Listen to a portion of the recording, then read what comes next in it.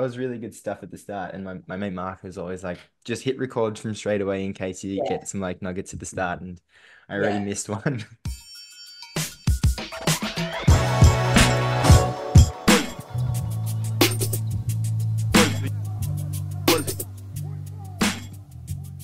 What's the interest in women's basketball though for you? Uh I well, I'm a basketball fan. I think that's the genesis of everything. Yeah, And I applied for media for the Women's World Cup at the end of 2022, yeah, and I got it approved the same day that my niece was born.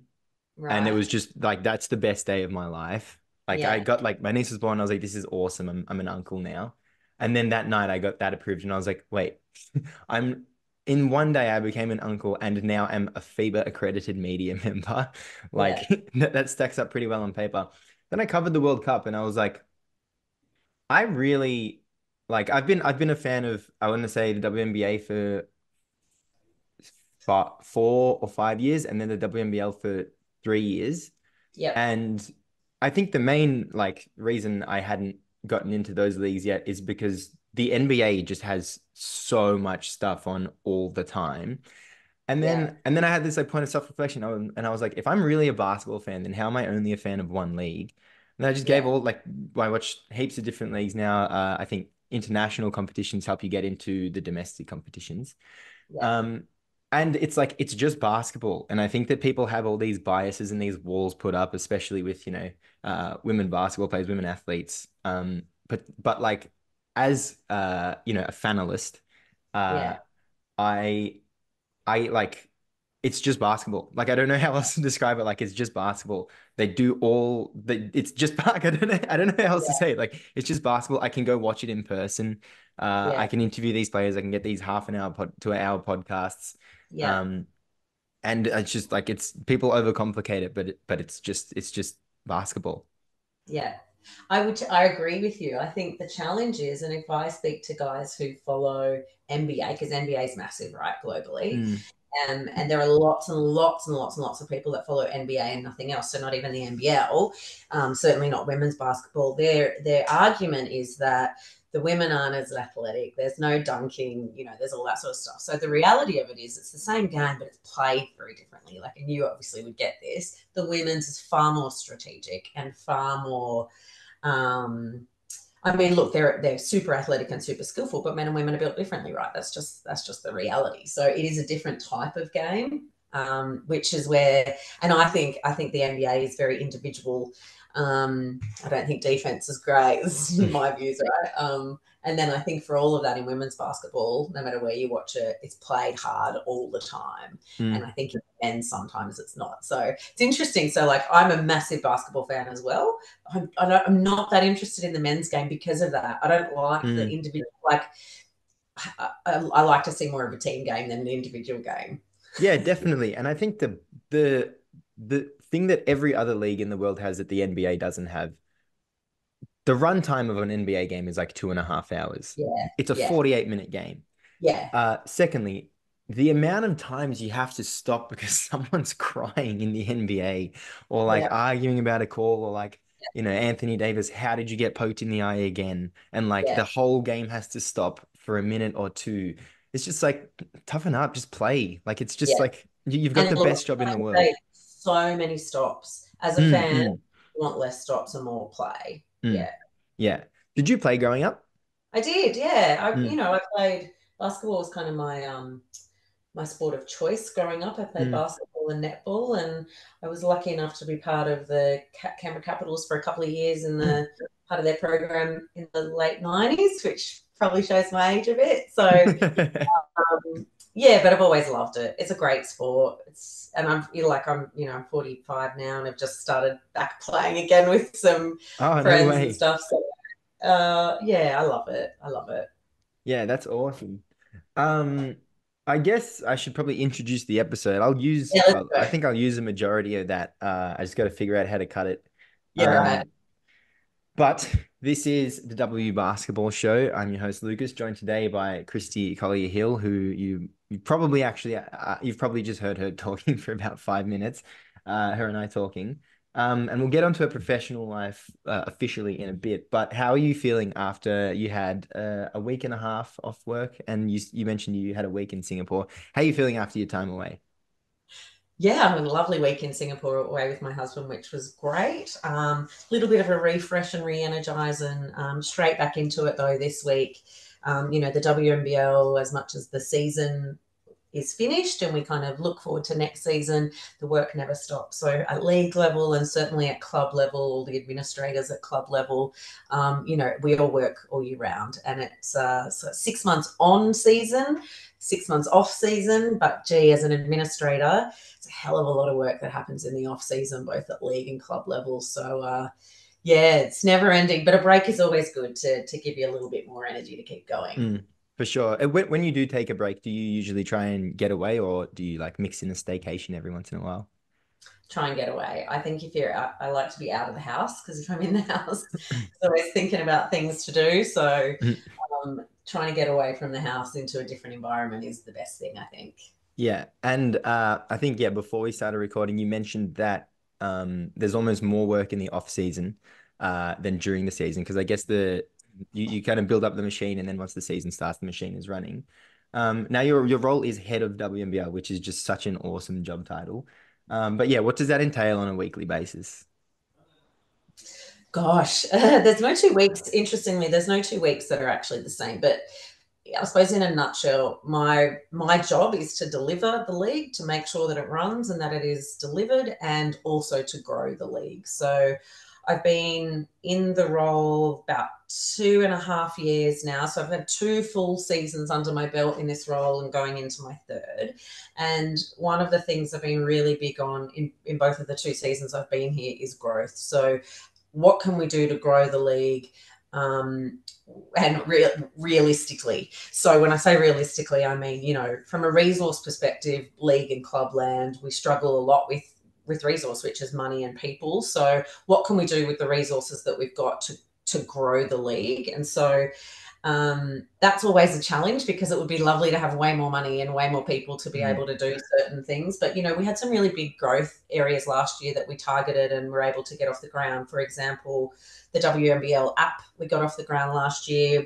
We formally partnered with the WNBA last year and had the games showing on the WNBA app internationally. We got a heap of new international broadcast partners, which then, were showing the WNBL in over 100 countries, around the world last season, which was massive. Mm. We launched a new WNBL alumni program called the Trailblazers. We launched a formal partnership with Aussie Hoops to formally link the WNBL and the Aussie Hoops program. So all of that stuff was what I would term our growth initiatives from last season. So there's the league that's delivered, and then there's how can we grow it in some particular strategic areas, and they were the ones we identified and were able to, I suppose, successfully deliver last season, which, when you think about it, they're all really good things. I mean, we always want to do Mm. more, right? But I think, again, probably given the resources that we've got, I think there's some really good growth elements that we were able to achieve there last season.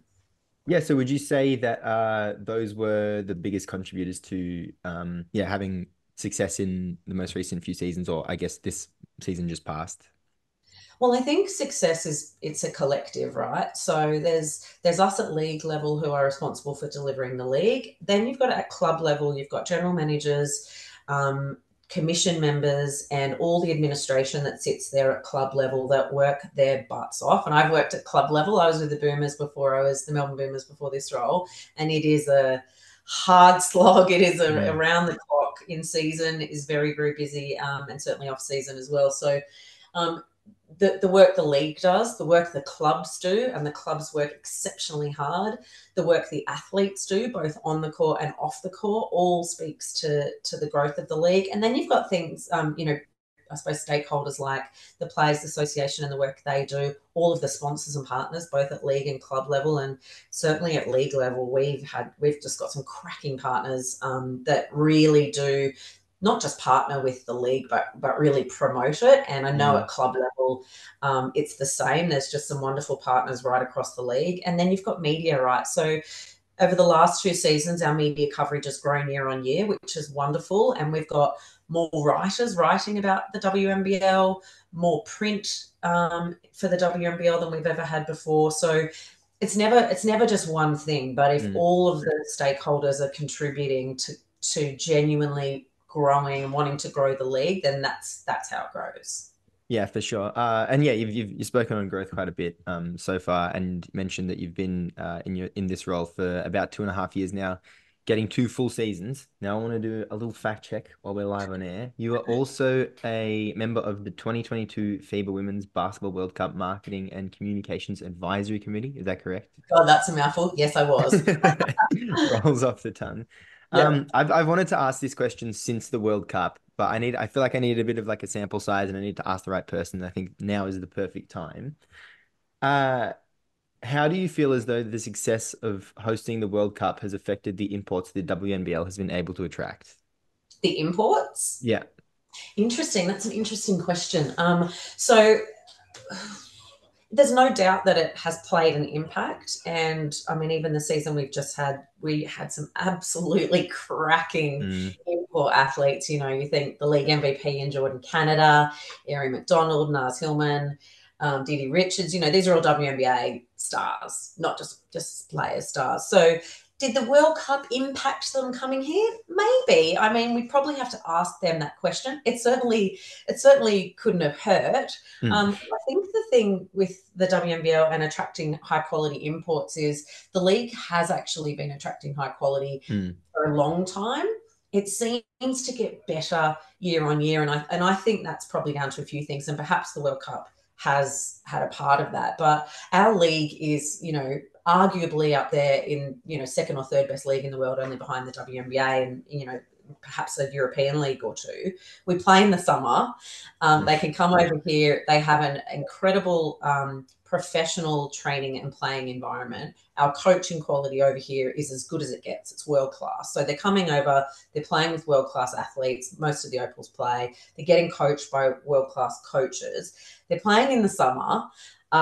It's not like the WNBA where they play every second or third day. So they play once a week, maybe twice a week if they're lucky.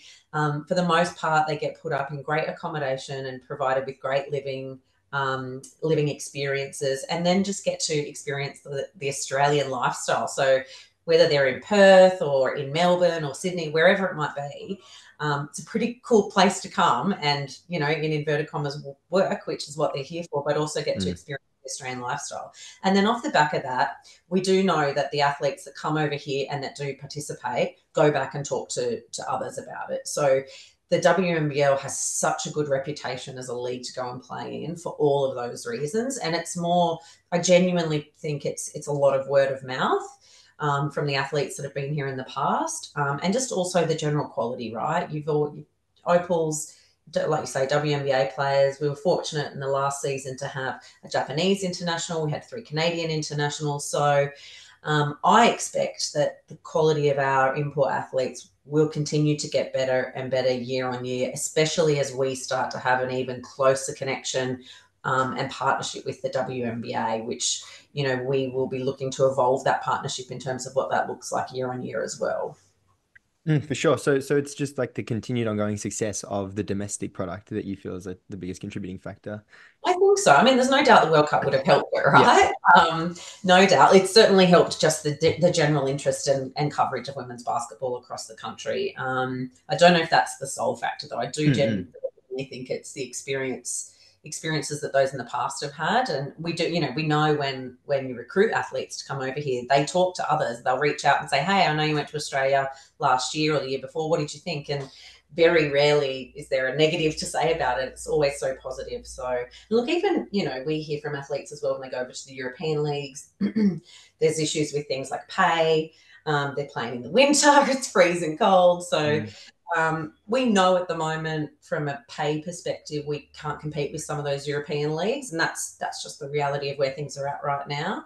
So we can't compete with the pay, but we can provide all of that other kind of package rolled up, which is, enticing for athletes, I suppose. Yeah, for sure. And being able to deliver that product and like, yeah, to be like you can be a part of this like world-class product because it's some of the best basketball in the world.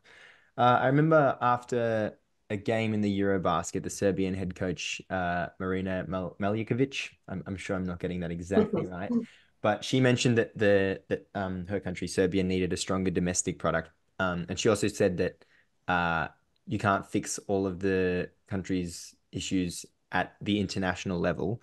So I guess in Australia to stark contrast of that, where we're ticking both of those boxes.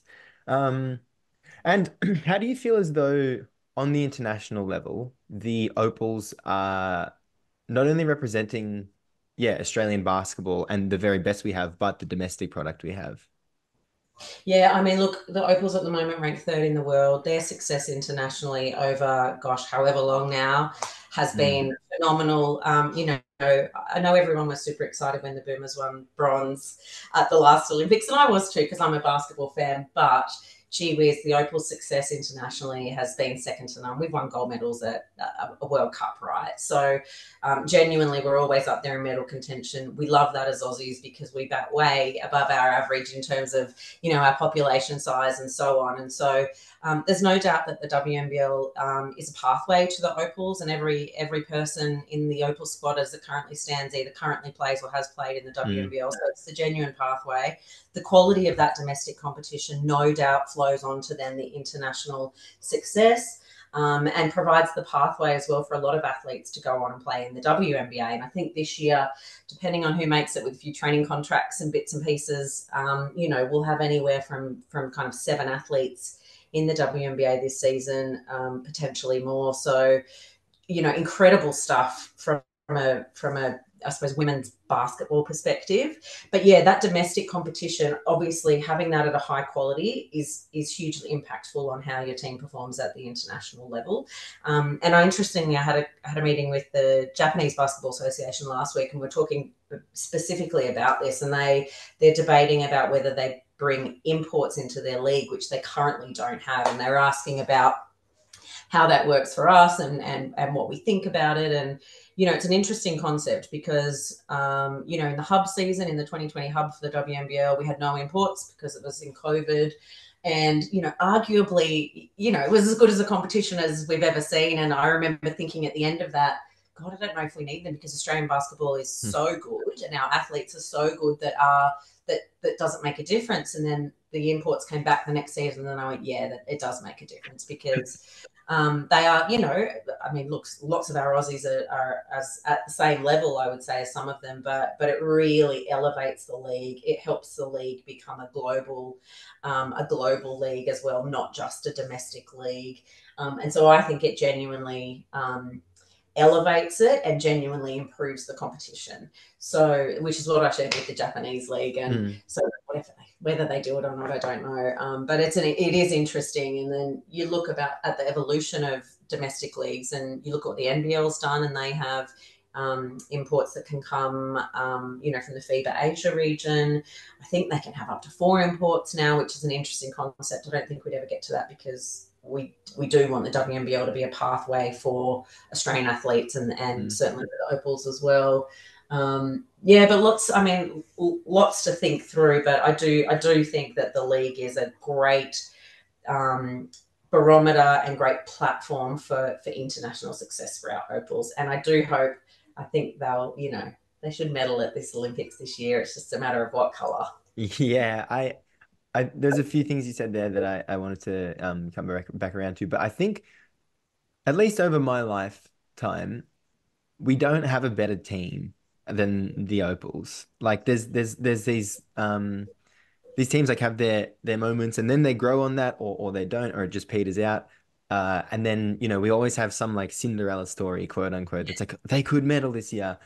The Opals should medal like every single competition. We should be on the podium at the end. And that might be a lot of pressure, but it also just might be that's where we are. Like that's where we are in the landscape of international basketball. Um, yeah, I got to speak with Kayla George before the season started, and she said, yeah, she just wants to get on the podium. It's the only thing she hasn't done. This was 2 weeks after she won a WNBA championship. So, like, Yeah, first of all, why is she talking to me? But then yeah, also, yeah, it was also so awesome to hear that, like, as someone that has had this incredible career, how important that medal at the Olympics is, yeah, for yeah. her. Well, Kayla and Tess and the other Opals, the last Olympics for them was really difficult with, Liz Cambage. pulling out a week before and all the drama that was associated with that, really hard for them. And, when it's a 4-year cycle, when Mm, you're leading up to something, and you've put all this effort in and everything's in place and you're good to go and you're expected to medal, and then you have something, quite so significant happen mm, beforehand, which really impacted all of them. Like, they were heartbroken. They genuinely were heartbroken. And so they have a point to prove, especially those women that were there at those last Olympics. And I have no doubt that they will get out there and do that. And it's pretty exciting. And look, America, for both the men and the women in basketball, is still number one in the world, and mm. rightfully so. But they're not unbeatable, and certainly in the women, they're not the men's team. I don't know. I saw that one day. Maybe they are unbeatable. If Australia gets to the gold medal game and they play the US, that they're beatable. Our women are good enough to beat them. They've beat them before, so yeah, I can't wait to see it. I think it's going to be awesome. Yeah, I think yeah, Sarah Blitzov's I had her on an episode as well, and she said that the I was talking about the China game in the World Cup, and she said it was really heartbreaking. Mm, But then also it felt like China making it to the gold medal match. I don't want to misquote her, so let's just say this yeah, is my interpretation of what she said. That yeah, was kind of the win for them, but yes, the Opals really felt like if they were to make the gold medal match, Silver wouldn't be good enough, and they wanted like an actual like a puncher's chance to take down the States. But yes, still, got the rose gold in pretty. I mean, on the back of Lauren Jackson scoring 30 points, so it was pretty awesome that it that was. that show itself. Yeah, absolutely. I was at that game, and I mean, it's an interesting one with basketball, right? Because you make that gold medal game and you get a silver for losing the game. It's kind of bittersweet, right? I kind of feel, at least with the bronze, you've won a game and to Mm, get something. So, well, I think that it was an amazing tournament. LJ coming back, hitting 30 in that bronze medal game was unbelievable. And so, like, there's no doubt they would have been happy with that. And that was off the back of the kind of disappointing Olympics. But they'll be wanting to do better than that at this Olympics, and they have the team to do it. So let's see how they go. yeah. So how are you feeling just as a fan, just generally as a fan of the Opals going into the Olympics? Oh, I'm super excited, and I am a fan. I love watching the Opals play. I love how good we are. I love how many WNBA athletes we have. I mean, you think back over the years. I don't know if this is actually the case, but surely we're almost at the most athletes we've ever had in the WNBA. I know for the men it's the case with Aussies in the NBA, and so we're just elevating even more. I think Mm, as a country. So watching all of those athletes, I worked with a lot of the current Opals when I was at the Boomers, and Kayla and Tess and Izzy. So I know them, and I just really want to see them be successful. And also they're just great to watch. And look, I suppose the big question on everyone's mouth is LJ. Is she going to play? And obviously, I ask her all the time, and she gives me the same answer as the media, which is she doesn't know yet. Would love to see her play. I think, genuinely, I'm sure you watched the WNBL finals. She's playing as good as she ever has. She deserves to be there. She is in our best 12 athletes. I know she's just considering it with, family considerations. mm. So, gosh, and I will watch whether she is there or not, but I'm sure there'll be a lot more interest if she is there, just given who she is. And I think that can only help with interest in the Opals and interest in women's basketball off the back of it as well. Yeah, and like not only is she one of our 12 best players still, there's just like this experience and this calm and this poise that she has that I feel like in the Brazil game it was quite pronounced in the OQT. Mm-hmm. It that seemed like a pretty intense environment, and just her being on the court, catching the ball, you just feel like the team takes a breath. And no matter how that play ends up, the next 5 minutes after that is just like at this more controlled pace and controlled tempo. So yeah, it'd be a huge bonus to have her on the team. Um, oh, and this is another thing you said before, talking about imports in the league and yeah, their impact. The final and you just mentioned the finals. The finals were unbelievable. Mm. And Perth were up 1-0 and had a wide open fast break and two free throws to close it out and win against the Flyers and like win the league. against the Flyers, and amazing shot by Mercedes Russell, buzzer beater to win game 2, and then game 3 was just wire to wire South side. But I think the basketball fan in me was like, oh, you got to go, it's got to be Perth. It's got to be Perth. They're the underdog, quote unquote.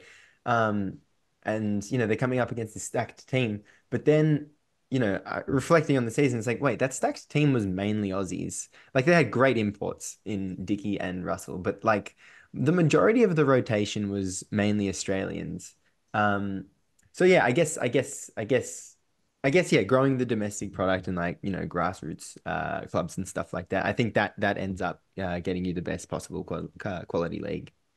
Yeah, absolutely. And I think you're right on reflection, quality imports in probably both of those outfits in Perth and Southside, but great Australian talent around them as well. And we've got a great pathway in Australia for developing talent, which one of those being obviously all the junior championships, the state level, national level, sorry, and then see at the COE, the Centre of Excellence up at the AIS.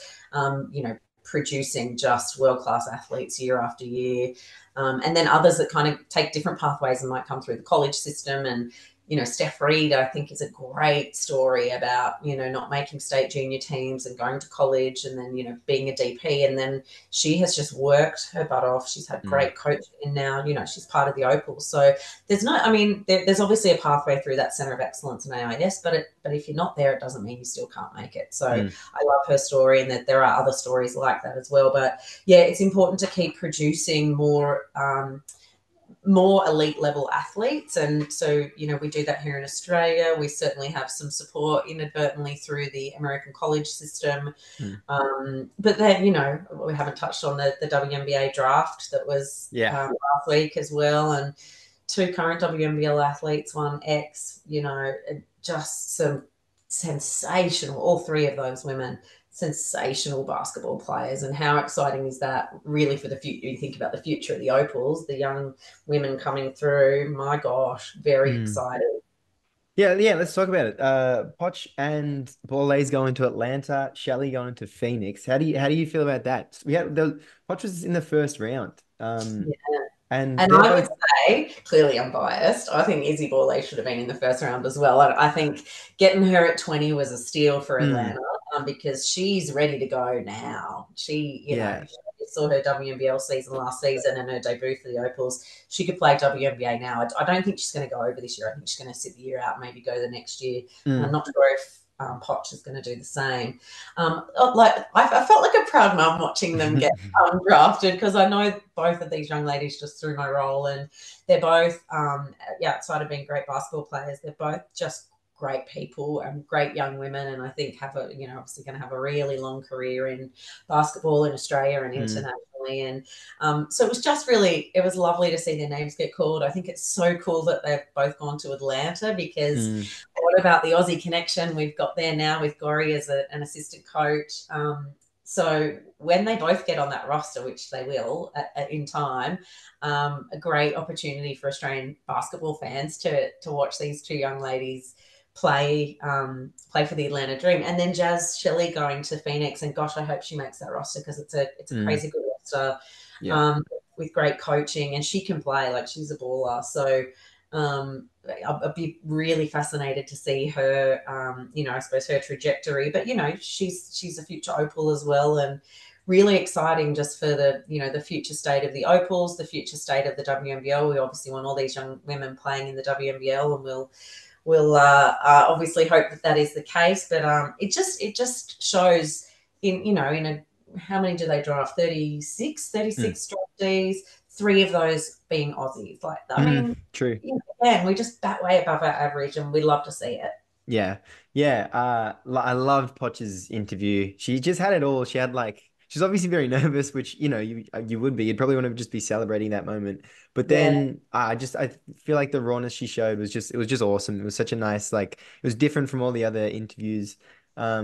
Yeah, it was just nice to see that. And then, yeah, Borlase I mean, I feel like her first minutes, either like Kayla or Tolo or maybe even LJ was on the court, and she was like, "Get out of my way! I'm yeah. taking the ball to the rim." And were you at the Boomers at the same time as Jazz Shelley? No, I think she'd left just the year before Oh, I arrived. okay. I didn't have any crossover with her. Yeah. Yeah, okay. But yeah, it's always been a great time to be an Aussie basketball fan, and it's just getting more and more exciting.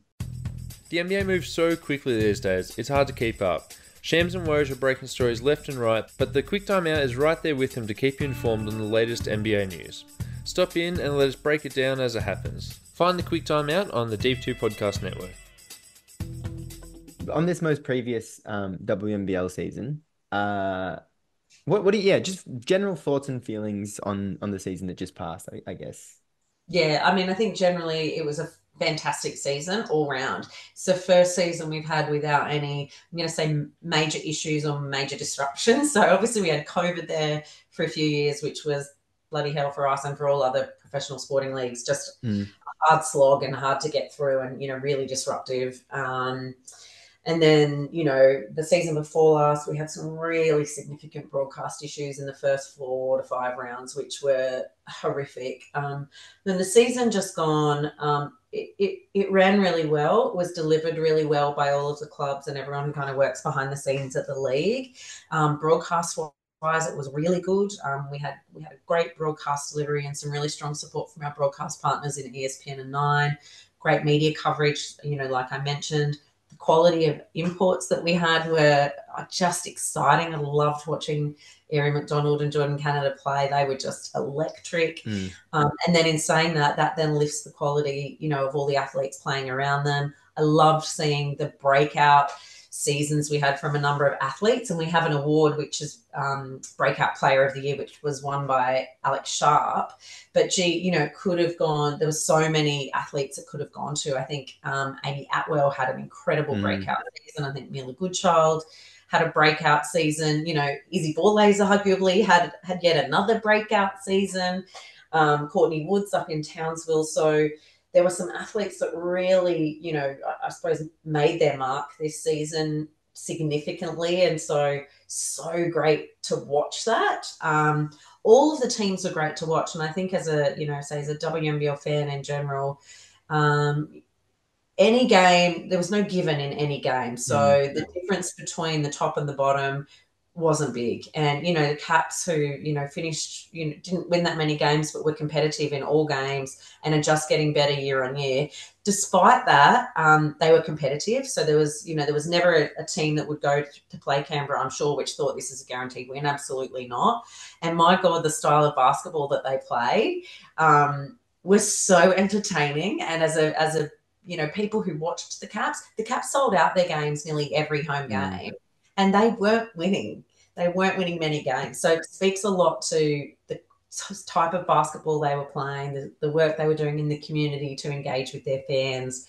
So in general, I think it was a great season. I had a one of the journos reach out to me about, must have been 2/3 of the way through the season, and say, hey, it's going well. What do you think? Blah, blah, blah. And I said, it's going really well. And they said, look, there's no drama.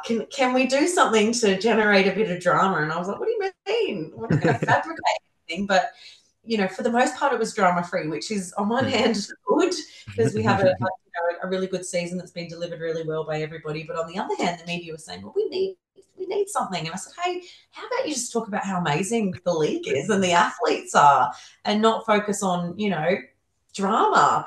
But I get it, right? They work in media and they have to, sell stories and sell newspapers and, whatever. So, but yeah, look, really pleased. We're just getting finalizing all of our reporting at the end of last season, but all of our targeted metrics are up. So our media coverage, membership across the clubs was up 20%. Our digital engagement was up significantly. I can't recall the number off the top of my head. The app will finish up with about 10,000 downloads in year one, which is just phenomenal. I think we engaged with about 2,500 Aussie Hoopers, directly engaging them with the WNBL. So across the board in all of our metrics, game attendances were up. Most people ever through the doors in the history of the WNBL. We had over 150,000 people through.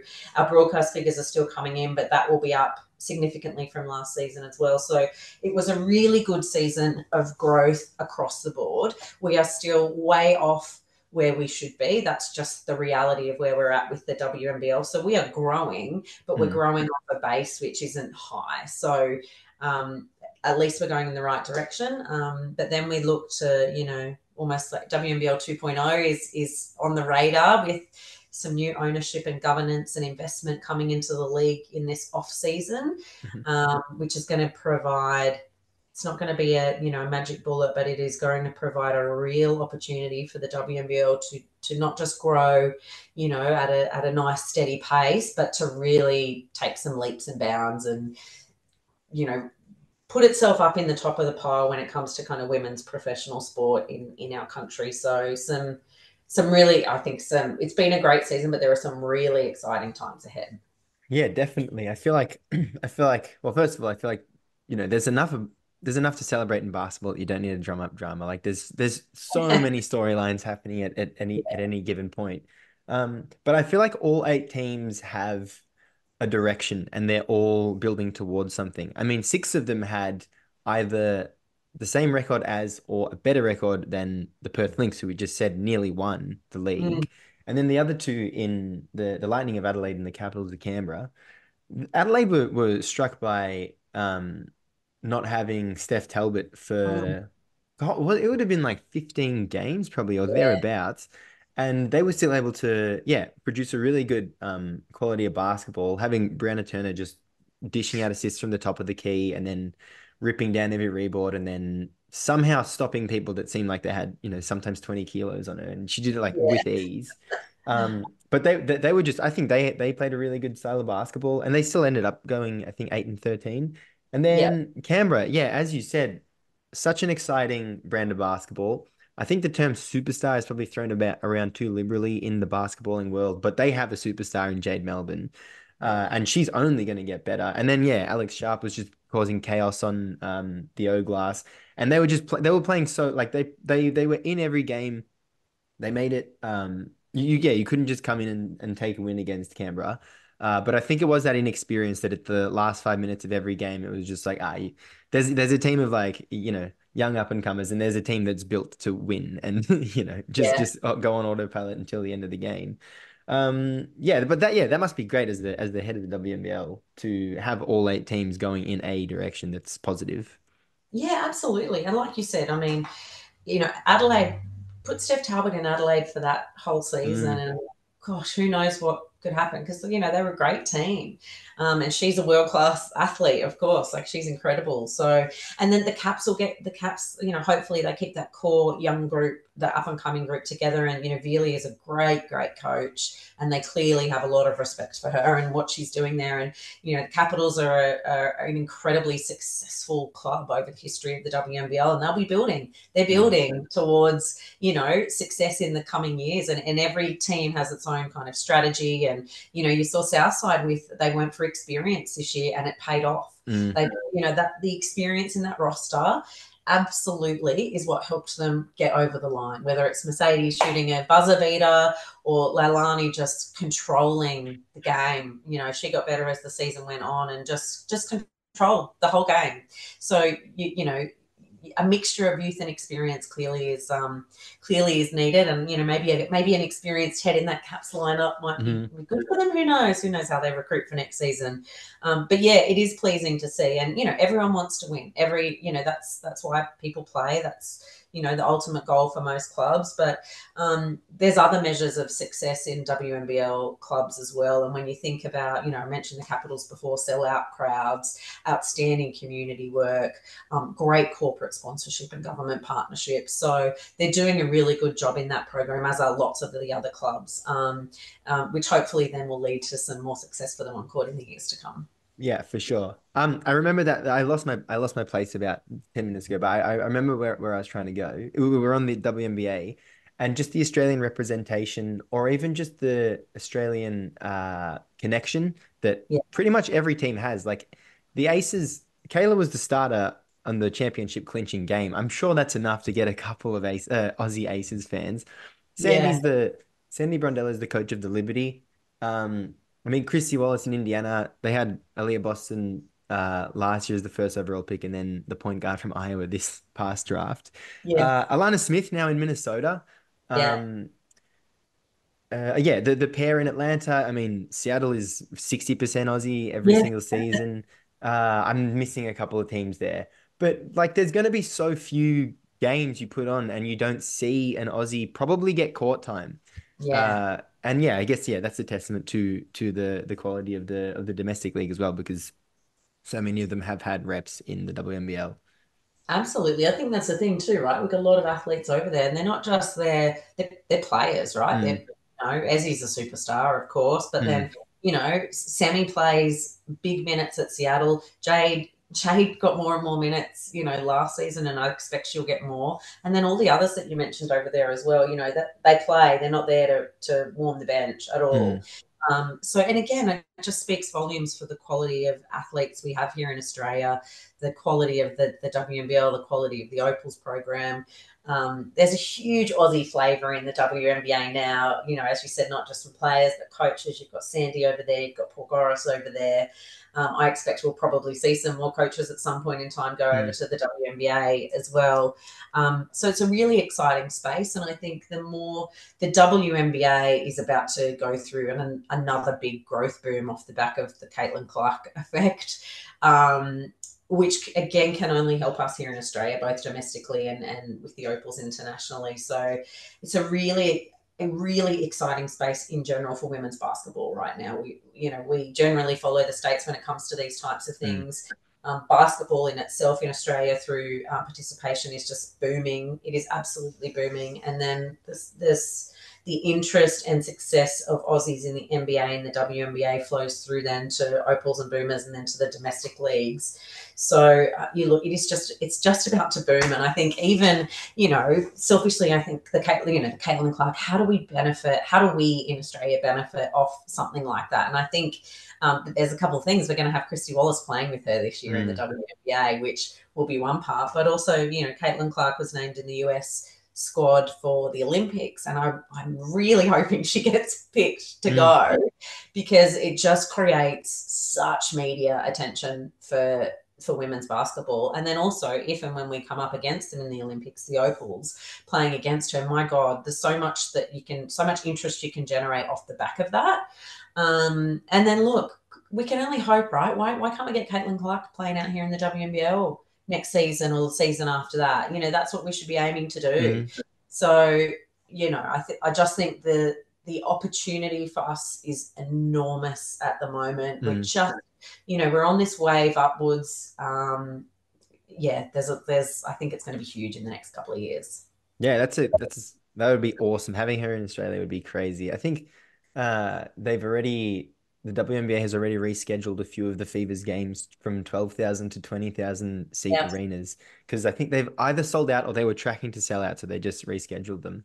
yeah, Um, and I think to go back to, dramatizing the sport, uh the personality that Wally has, when you put that in the same lineup as, Alia Boston, who's this very patient, considered, very smart player, and kind of, yeah, she's not that she's not like physical and doesn't, you're not going to push her off her block, but I think she's a bit more of like a finesse big.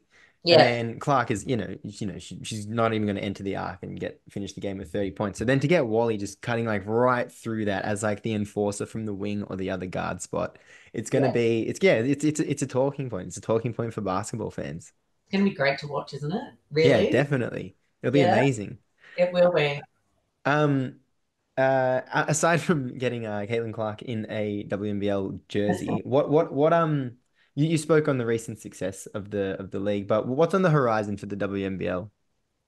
Yeah, I mean, it's really exciting times ahead, and you know, certainly it's quite public knowledge around the change in ownership model of the WNBL that's currently underway. So, Basketball Australia um, commissioned a report about 18 months ago on the status of the WNBL and a review of the ownership model and suggestions for a way forward to enable that to be successful. And where that's landed is that the Basketball Australia Board has endorsed a new ownership and governance model of the league. And what that will look like, I suppose, kind of in simple terms, is that a new entity will be created, a new company just call it WNBL Co for the sake of it, that will sit separate to Basketball Australia. So the WNBL currently sits directly, I suppose, as a vertical NBA, wholly and solely owned and delivered by Basketball Australia, to I suppose, to allow it the capacity to grow. The board, and through this research and review, has recognised that it needs something different, and that something different is the creation of the new entity. Now, with that entity, Basketball Australia will still own a portion of it, a percentage of it. But and you may have seen in the media last week, the press release went out last week, we've appointed a lead advisor in Eaglehawk who will go out in the coming weeks and months to seek capital investment into the WNBL. And that capital investment could be one investment group, could be multiple, could be individuals, could be consortiums, could be media entities. So that will create some capital for the league, this kind of new WNBL Co over here, and really provide it with some resource, both people and money, to be able to grow. So there's a lot of work going on around this kind of new, WNBL 2.0 that we're kind of calling it over here. From my perspective, it absolutely was needed, and it's not to say that BA haven't, done a good job. They've done as good a job as they can with the WNBL over, the period that they've had it. But the reality of it is there are limited resources, both in people and money. So to grow, you need resources, right? So, might take my hat off to the BA board and Ella Korea, who's the consultancy that have done all this work and continue to work on this project. The recognition that something needs to change, the review of sporting models, both domestically and globally, and the recommendations of those models and the working through those models to determine best way forward. There is an advantage to us being, I say in inverted commas, a last mover. We have been slow to this process, but the benefit of that is we've seen what all the other leagues, again, both domestically and globally around the world, have done in the formation of entities, and what's worked and what hasn't. So there's a lot of learnings from that type of thing. The thing that excites me is the interest in the WNBL. So this has been on the cards now, 18 months, give or take. And we're now at the point where that lead advisor has been appointed. It is public knowledge that we'll be going out to seek private investment into the WNBL. The interest in the league of people, consortiums, groups, entities that are interested in coming in to buy a percentage of the league is off the charts, right? And I would have said, if you would have, even 5 years ago, if we would have done this process, the interest would be minimal. Right now, the interest is like, it is just so exciting. And, I can't say much more than that, but there is such a lot of interest in it, and there is a lot of interest in it for the right reasons, in that they can see the growth trajectory of the WNBL. They want to be part of that. They want to contribute to that growth. So it's really, really exciting to see what that's going to look like. And so that when that process is finished, you've got an entity over here which is partially owned by BA. They retain some percentage. You'll have some private investment that's partially owned. You may have some clubs that own a small percentage of that. That's kind of still being worked through. And then sitting above that, you have an independent board whose job is wholly and solely on, the delivery and growth of the WNBL. So right now in the BA model, the Basketball Australia board has a lot on their plate, which is not just the WNBL. The WNBL is just one of, kind of 20 things that they've got. So having that singular focus, we know that's a model that works. So I'm very excited about that. I really genuinely want to see the WNBL be incredibly successful. We know that on-court product is already there, right? We know we are globally, and like you said, you can go and watch a basketball game, a WNBL game, and it is as good as it gets. You are watching international superstars right in front of you. So the on-court product is amazing. It's all the stuff we do around it that we've got to grow, and this is going to provide us with the opportunity to do that. It's not going to happen overnight, but over the next kind of 2 to 3 years, it will happen. So from my perspective, I'm just very excited, and I'm thrilled for, everyone that's involved in the league at what this opportunity is going to present and where it's potentially going to take the league. I think, you know, again, I'm biased, but I think we have the best female women's pro league in terms of the on-court product in the country, and it is a genuine global product as well. And I think we should be the best women's professional league in the country. And that's not to say I don't want the other leagues to not be successful. I think we should all be very successful. But, you know, the WNBL was the first women's pro league in the country. And then, you know, we've been around 44 years and we've seen the introduction of netball and we've seen the introduction of AFLW and NRLW and the A-Leagues. And, you know, for the most part, they've all leapfrogged us. And we haven't caught up because we haven't had the resources to stay with them. So this is why this new entity needs to happen and is going to happen. And it's why it's really, really exciting to see where the WNBL will be in the next 1, 2, 3, 4, 5 years. It's an exciting place for us all. Man, what an incredible response to, I guess this is a great place to finish it. I'm not going to try and add anything to that. That was awesome. I was so captivated while you were speaking just then. You can tell I'm passionate about it. Pardon me? You can tell that I'm very passionate about it. Yeah, for sure. It's an exciting time. It's making me look forward to it. I mean, if this is where the product is and you think that they can go to these like great heights, and the amount of energy and effort and just everything that's going into it, it's exciting. It's promising. It's exciting. It's great as a basketball fan. It's great as a sports fan. It's great as an Aussie. Like it's just awesome. Yeah, it is, mate. It is. Like it is very exciting. Like there's a lot of work to do, but my God, we're going in the right direction. The global interest in the sport, the domestic participation rates, the general interest, and then, you know, this new WNBL entity, which is going to provide us with platform and resource to grow. It is genuinely exciting, and I can't wait to see where it takes it. Definitely. Christy, thank you so much for joining me today. I really appreciate that. That was an amazing episode. Oh, thank you. You're very welcome. Anytime. Happy to chat. Cheers. Thank you. Was for you.